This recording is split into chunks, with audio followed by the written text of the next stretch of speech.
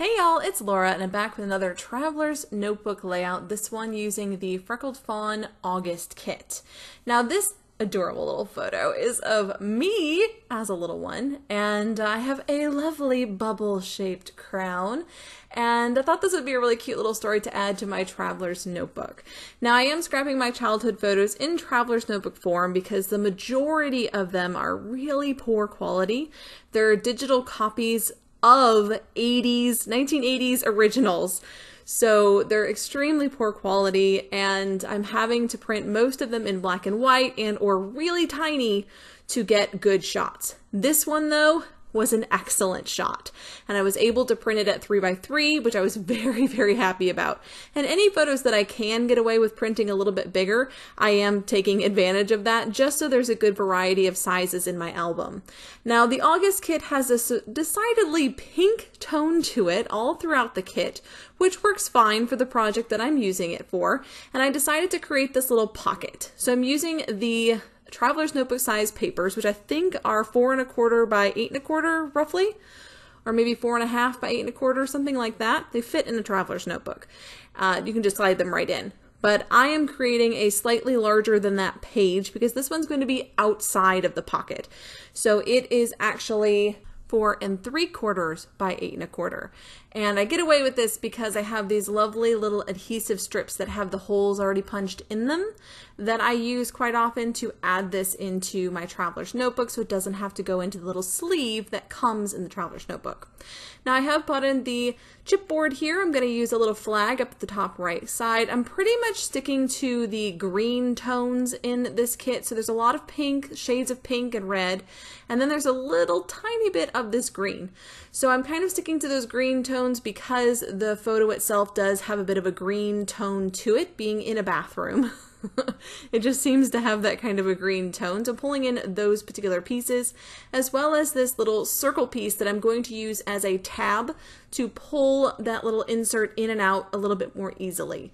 Now I do want that beautiful floral that I'm putting this journaling spot on as kind of a peeking out behind of my photo here. I really like the way that that looks, and so that little bit of floral is going to just be peeking out from behind my pocket.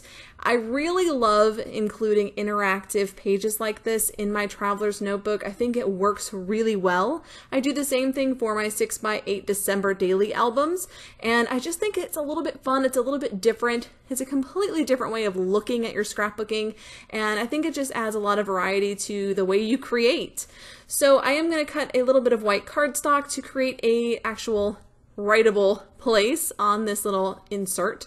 And I'm going to be talking a lot in my journaling about how, while I don't have any vivid memories of playing in the bathtub, that I certainly have tons of memories of my kids playing in the bathtub, and just kind of reflecting on some of the things they enjoyed about playing in the bubbles and how I probably enjoyed it the same way as a kid myself. I think that's a great way to write your journaling if it's a picture that either you weren't present at or you just don't remember it. Is just kind of finding a way to reflect on how that picture affects other people that you're aware of or reflects on an experience you do remember. I think that's really helpful for your journaling. Now, I am bringing in these beautiful kind of blush alpha stickers here for my title, and I'm going to have kind of a larger title underneath of my photo. Again, I don't need to leave room for journaling on the front of this insert, but I will because I'm a wordy person and I really like having words on my pages.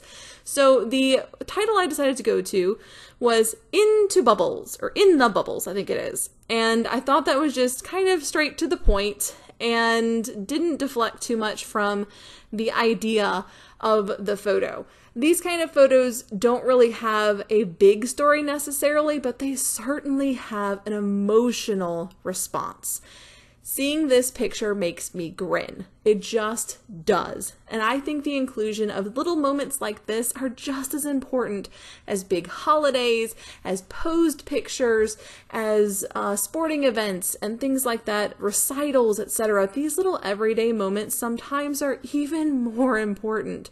Catching your child in their everyday activities, things they love doing, things they're really enjoying, I think those are stories that are just as worth telling even in this context where this is my childhood and I don't have a bazillion pictures to pick from.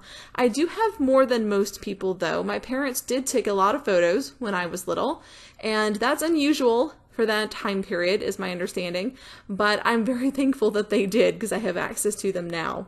I am going to bring in a little bit of washi on this one. Each of the Freckled Fawn kit, there's always some washi strips, and I really like that inclusion because I actually prefer washi strips to rolls of washi.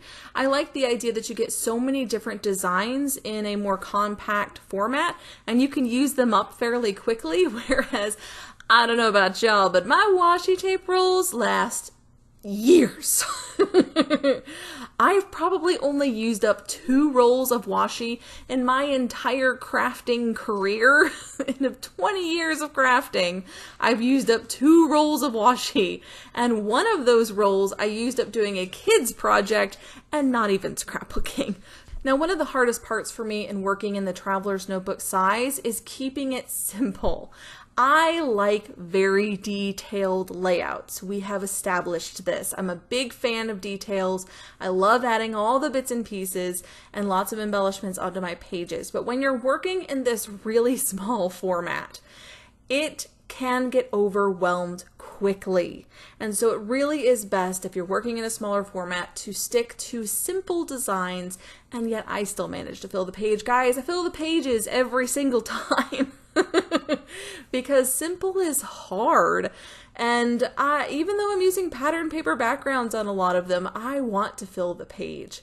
So what I decided to do in this open area at the bottom is just use a couple of labels so that I can generically talk about me playing in the bathtub, which of course is the point of the photo, and then I leave all of the reflective journaling for the inside of the pocket instead.